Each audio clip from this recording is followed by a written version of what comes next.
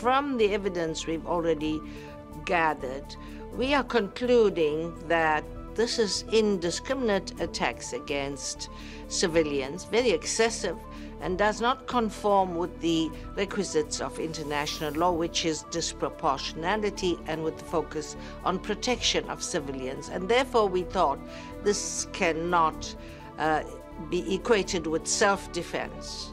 It amounts to collective punishment. And we know the facts of those who are dying. Over half of those who die are women and children so far.